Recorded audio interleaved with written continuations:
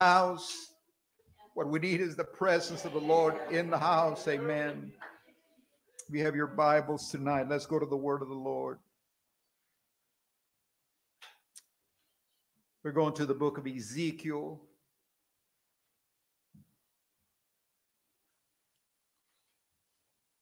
Chapter 47.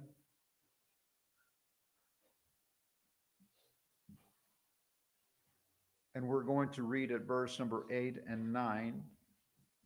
Then we're going to go back and read some more scriptures right along the same chapter there. Ezekiel chapter 47, starting with verse 8. Then said he unto me, these waters issue out toward the east country, and go down into the desert, and go into the sea, which being brought forth into the sea, the waters shall be healed. And it shall come to pass that everything that liveth, which moveth, whithersoever the river shall come, shall live. And there shall be a very great multitude of fish, because these waters shall come thither, for they shall be healed, and everything shall live, whether the river cometh. Lord, we pray tonight. Help us to have understanding of thy word. Help us not to let our minds veer off into something from yesterday or tomorrow, but let us captivate our thoughts right now in the name of Jesus. We bring everything under captivity so that no one walk away tonight wondering what the Bible said, what the word of God said. We are subject to your word right now, Lord, in the name of Jesus. Everyone that is in the house, we bring their thoughts into captivity by the Spirit of the living God, that this is more than just a word, more than just a Bible, but is backed up by your Spirit, O Lord, the living word. If you would, Lord, in Jesus' name we pray. Amen. You may be seated. Is it okay if I take my time tonight? Amen. This book of Ezekiel is a very strange, to say the least. You got to get the setting, and we're going to try to leave you with a setting, and so that you can understand what's going on. I never like to take a scripture, a verse, and just preach out of it and get it out of content. So I'm not going to take it out of content, but it's the same God that is talking to Ezekiel concerning the future is the same God that is talking to us today. And whatever's going on in Israel, I've always told you, God has got a plan for the church just as well. And there is a river is the title of the message. But before I get into the message tonight, I want to give thanks to the brethren that do the Sunday school, Brother Angelo Garcia and Brother CJ from Lehigh Acres, United Pentecostal Church. They get together on Sunday morning and give us Sunday school. And we had a wonderful time in Sunday school this morning. And I learned every time you go to the Word of God, you better learn something, because that's almost like saying, oh, I already know it all. We were talking to a young man the other day. He says, yeah, the pastor there where I'm at, he said he likes to come over and give Bible studies to my wife, and he's too slow. Before he begins down the middle of the story, I already know how the story ends. So I just go to my room. And I think to myself, you know how sad that you would already know all the word, but are doing nothing that is in the word. That's even sadder. I'd rather be in the place of his wife. His wife is very hungry, not his wife, but his girlfriend. Very, very hungry for the word of God. She's going to churches and she's trying to find something to satisfy. I say, praise the Lord. That woman is going to be filled. Blessed is the man that hungers and thirsts after righteousness, for he shall be filled, as opposed to those that think they know it all. Anybody here know it all? I hope not. You might as well go home. But there's people that act like that. They think they already, it's the same old story. No, it's not the same old story. God can take an old story and revive it and feed us. How many times have we heard the message of David and Goliath? Huh? But man, every time a preacher gets a hold of that story, it's just like you can almost see the battle raging. You can almost see Saul and the armies are cowering in the cave, saying, "We know that we are the children of the Most High God. Amen. We know that our Redeemer liveth. And I know that he's going to give us a victory, but where is our victory coming from? And they're hiding. And the giant is out there boastfully saying, send me somebody, come on. And everybody's like, whoa, I'd like to, Mr. Goliath, but man, you kill me if I get out there. Oh, but here comes a little boy. He says, the Lord has delivered the bear and the lion into my hands. He's going to deliver this same giant. He's going to deliver him into my hands. And before the day was over, a little boy with courage and a slingshot and 5 little stones. And guess what else? The name of his God goes and destroys this giant. And so we never should get tired of the word of the Lord. I don't think I've ever preached out of the book of Ezekiel. It's more of a Bible study. But I do want to take a little bit here today, but I want to say thank you to the brethren for Sunday school this morning. They read out of the book of Psalms, chapter 1, verse 1. And when Brother Angelo read, but his delight is in the law of the Lord, and in his law doth he meditate day and night. God gave me a little bit of understanding. Can I share with you? It's not the message, it's on the side. Still the word of God. I began to think, because I've always thought, Brother Freddie, that you're got to be going around all day thinking on the law of the Lord, right? Thou shalt not kill, and pick something, thou shalt not steal, and thou shalt not commit adultery, and I'm going to be thinking about these things. But the Lord opened my understanding. He didn't say think of the law of the Lord. He said think in the law, and in his law. Inside of his law. So once you come to church and you begin to understand how God operates, you listen to the preacher where the law and the boundaries are all day long. Let your meditations be within those boundaries. If I'm going to work on my car, Brother Raymore, Lord help me, Jesus. And if you figure something else, oh man, I'm so smart. I'm very smart. No. Thank you, Jesus. I didn't know how I was going to fix this, but praise the Lord, you give me an idea.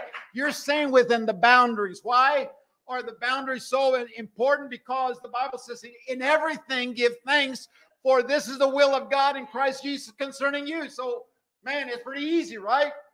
It's not that difficult. And in those perimeters, in the law, in his law doth he meditate day and night. Now, the thoughts of our mind sometimes want to get outside, don't they?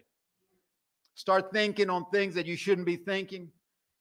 It's time that you kick yourself back into the law of the Lord. Don't be thinking those thoughts. Yeah, she said this, and next time I won't let her have a piece of my mind. Is that what Jesus would do? Man, they crucified him, and he said, Father, forgive them, for they know not what they do. So we stay in the boundaries that God's law has provided for us. And then it gets really simple, right? When he says, love the Lord your God with all your heart, with all your mind, with all your soul and strength. And he said the second one is like unto the first. Love your neighbor as yourself. Is that hard to understand? Hard to do sometimes, but it's not hard to understand. And he said, in this does the law hinge. All the law and the prophets hinge on these two. And so he simplifies it. So it's not that difficult to walk and to delight yourself in the law of the Lord, and in the law meditate day and night. And I think we have better dreams when we act like that. Had a dream, I told you the other day, that I see things, and I don't know why, it's my age or what, but I see things in the middle of the night. I see spiders, and I'll be like, turn the light on and turn the light. You're dreaming. No, it's right there. It's a spider right there. And I don't know what's going on with my brain. I don't think it's spirits or anything like that. It's not a spiritual battle. It's just, I don't know. But usually it's something that I've seen before, like a spider or a scorpion or something. But the other day I saw like spaghetti. Just like, had the body up here, but the legs were like spaghetti, and it looked like worms. And it was moving, and it was right there beside me in the bed. So I had to get the phone, turn the light on, because in the middle of the night, and it goes away. There was nothing there. There's no such thing as whatever I was seeing, which was really surprising that I would see something that doesn't even. But that's the flesh, that's the body, the brain. But Sister Garcia said something. All of these things are going to pass away. It's going to go by the wayside. What is it that you want in this world? A lot of money, you want a lot of food, you want a lot of clothes. All these things are going to pass away. But he said, my word is never going to pass away. And David said, thy word have I hid in my heart. We can hide it up here, right? Where we think we know it all. But God said, hide it in your heart. What happens when you hide it in your heart? It starts coming out. When somebody first gets the Holy Ghost, man, I love watching people when they first get the Holy Ghost. And I know I talk about the gallants all the time, but when they got the Holy Ghost, man, everything was brighter. Everything was more beautiful. The sunsets were just breathtaking. Well, they've always been there, Brother Gallant. Yeah, but I've been born again. I've been born again, and now I begin to see the beauty and the wonder of the Lord. There is a river. The title of our message tonight, there is a river. The Gaithers, the Gaither vocal band sing a song that says, there is a river that flows from deep within. There is a fountain that frees the soul from sin. Come to these waters, there is a vast supply. There is a river that never shall run dry. There was a thirsty woman who was drawing from the well. Her life was ruined and wasted. Her soul was bound for hell. But then she met the master who told her of her sin. And he said, if you drink of this water, you'll never thirst again. Why? Because there is a river that flows from deep within. There is a fountain that frees the soul from sin. Come to these waters. There is a vast supply. Sister Nancy hit it on the head. We ought to think of his mercy. We ought to think of his grace. If it was not for his grace and mercy, we preach in Spanish that the devil is a liar. One of the things the devil would like for you to think that you ran out of mercy, that somehow God ran out of grace for you. But if you're still alive and you're still breathing, God is saying, let everything that has breath praise the Lord. Praise ye the Lord. Why does he say that to everybody? Because his mercy is forever great and wonderful. And somebody said, well, I just feel like I'm taking advantage of the Lord. Well, take advantage of the Lord. He wouldn't put it out there if he didn't want you to have it. That's one thing he does have a lot of. Got a lot of patience. He's patient. I don't know where I'd be today if it wasn't for the patience and the mercy and the grace of God that he's bestowed upon me. Ezekiel here is making reference of something that is futuristic, something that is going to happen to the children of Israel. They were taken into Babylon captive. And Ezekiel went in the first exile of the people that came out of Israel, out of Jerusalem, and into captivity, into Babylon. And then later on, there was another siege that they came and took the rest of the people of God, the Israelites, into captivity, into Babylon.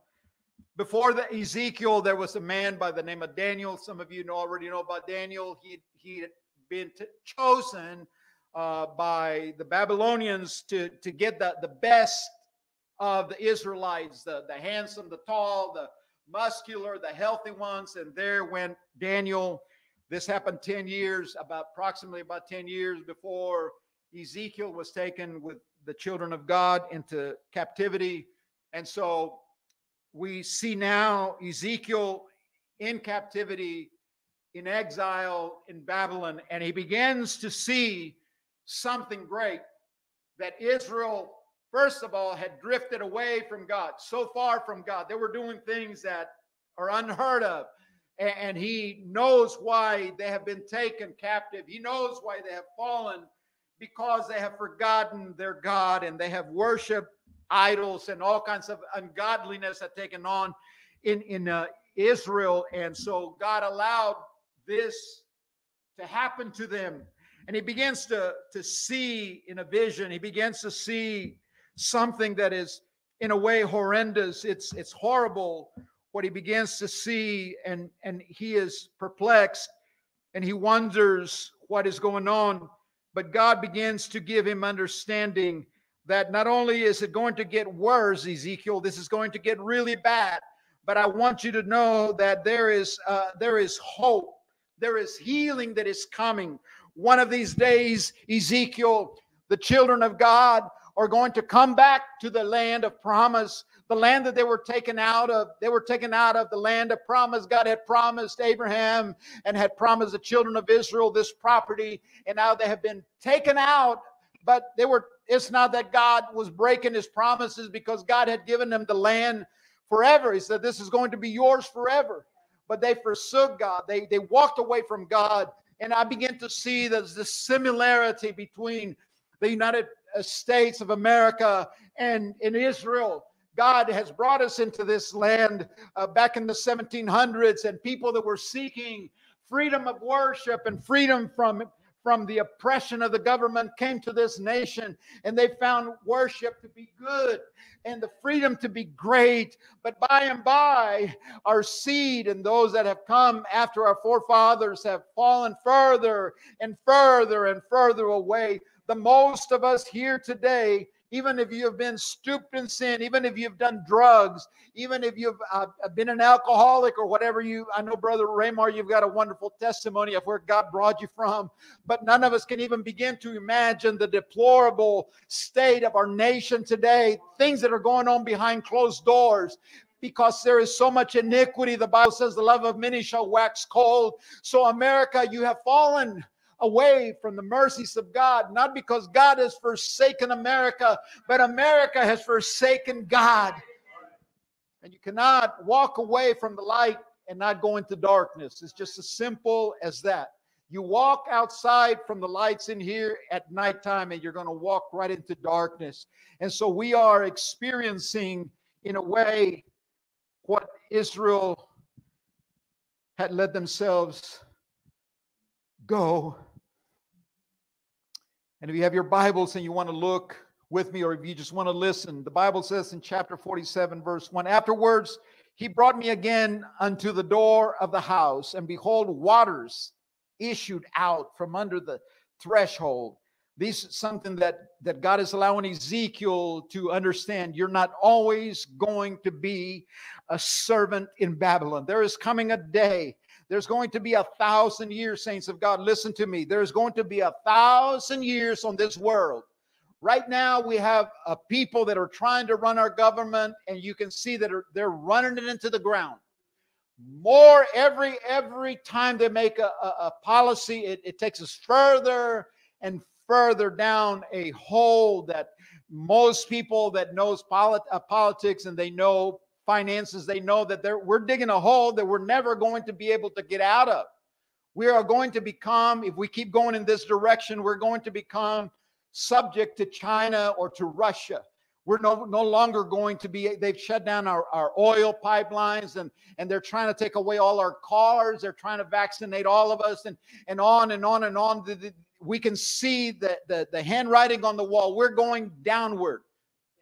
We're going downward. And if we could wake up, if we could just wake up, if America could just wake up right now, there's still hope for America. If we could fall on our knees.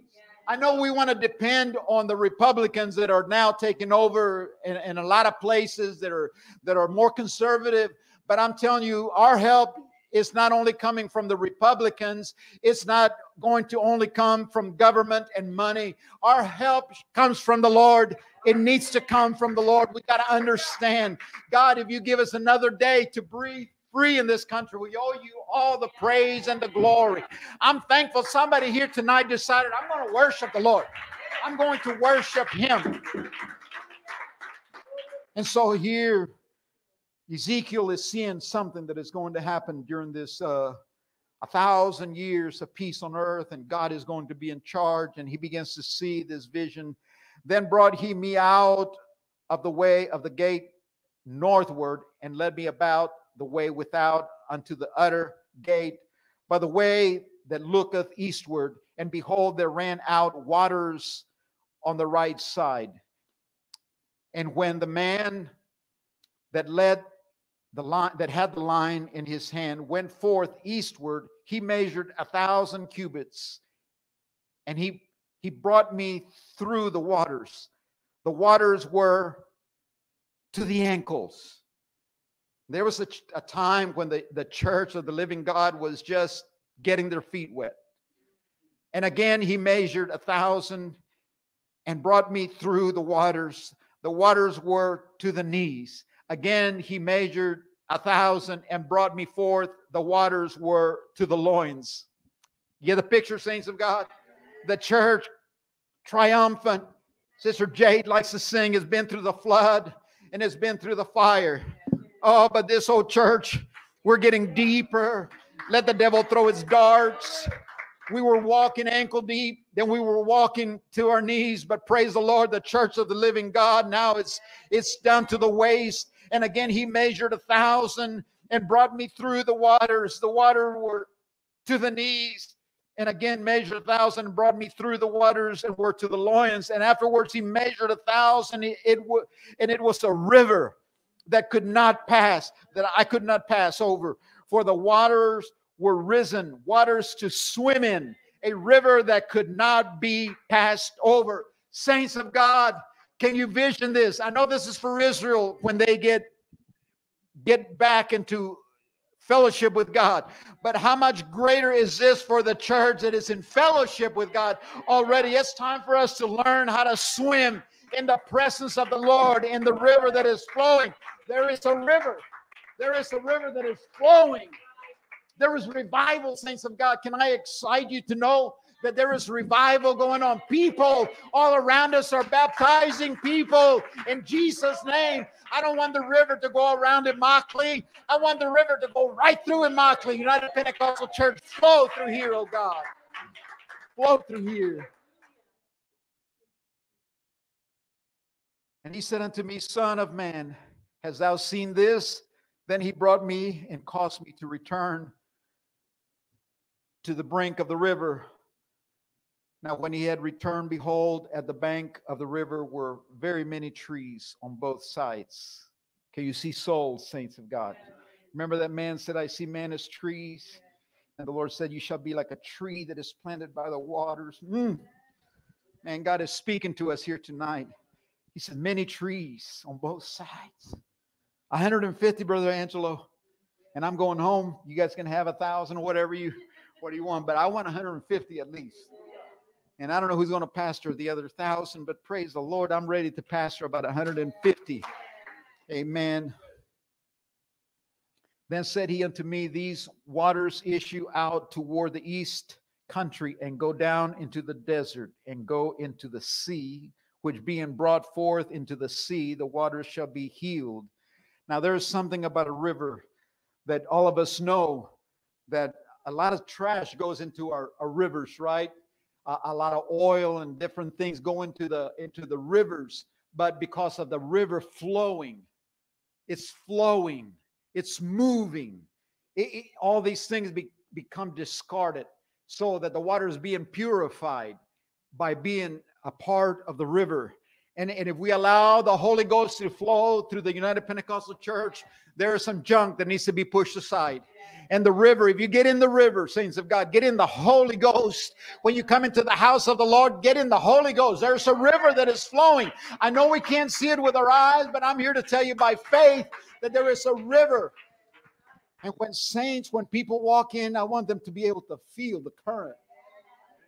We were at a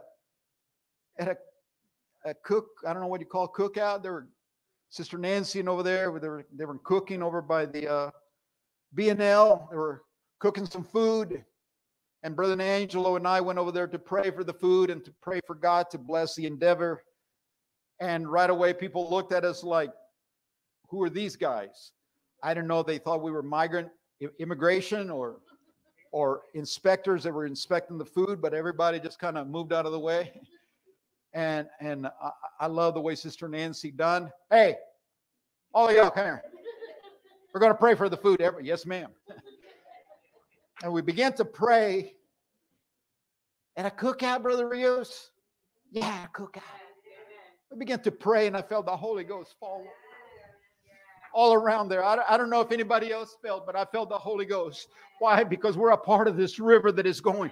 The gates of hell shall not prevail against this river, against the river that is flowing through the church. We can take this gospel into prisons. We can take the gospel into jailhouses. We can take it into homes that are broken. They don't know what they're going to do. Our little family's not here tonight, but they've been coming pretty regularly. I'll never forget when we first met them, they were destitute. All these kids didn't have no clothes, they have no food. We began taking food to them, and now they show up and they're all smiles. They're all dressed really nice. They speak English. We had a candy rain out there. The one little guy, he was just smiling. I mean, he was just laughing by himself. Nobody else was laughing with him, but he was so happy. And I told the church, we miss Sister Salazar. She used to get in there and get as much candy as she could. We're having a great time. And this little family, I asked the man 2 or 3 times, are you sure you don't need anything? No, we're good. God has given us a job. We're okay. We don't need anything. So now we look for somebody else that we can bless, and I hope that this Thanksgiving we can bless somebody else. God sent us somebody else, but there is a church, saints of God, that is moving. It's marching. We're not dead. The devil would like for us to think, oh, the church is dead. Nobody wants to go to church. The church is going to march on. Souls are going to be saved. Why? Because you can't stop this river. You cannot stop. Now, when I had returned, behold, at the bank of the river were very many trees on both sides. On the other, then said he unto me, these waters issue out toward the east country and go down into the desert and go into the sea, which being brought forth into the sea, the waters shall be healed. And it shall come to pass that everything that liveth, and we read that, verse number 10, and it shall come to pass that the fishers shall stand. Didn't he say we're going to be fishers of men? Shall stand upon it from Engedi unto Engalim. They shall be a place to spread forth nets. Their fish shall be according to their kinds, as the fish of the great sea, exceeding many. But listen, but the miry places thereof and the marshes there shall not be healed. They shall be given to salt. Now, I hope you understand what that is saying. Verse 11. But the miry, you know what miry means? There, swamp. Somebody said a few years ago, we're going to drain the swamp. And when they began to drain the swamp, all kinds of creatures came out. They were all connected together. They were all in cahoots. They all had an agenda to hide their evil doings behind each other. And this man that thought he was going to drain the swamp found out that it was too much for one man to do. He tried his very best. But here the Bible is saying, but the swamp places thereof and the marshes thereof shall not be healed. They shall be given to salt. It's just going to flavor things. So when you feel like the government is going to come and get us, let that just flavor you. That's all salt does, right? You can't sit down and have a plate of salt. That's no good. But you can have a plate and put a little salt. These people that think they're going to scare us, they're just going to make us run closer to God. They're just going to make my meal taste so much better. The word of the Lord is going to taste so much better. The water of the river is going to be so much better. Amen. Let's stand. There is the river, and it flows from deep within.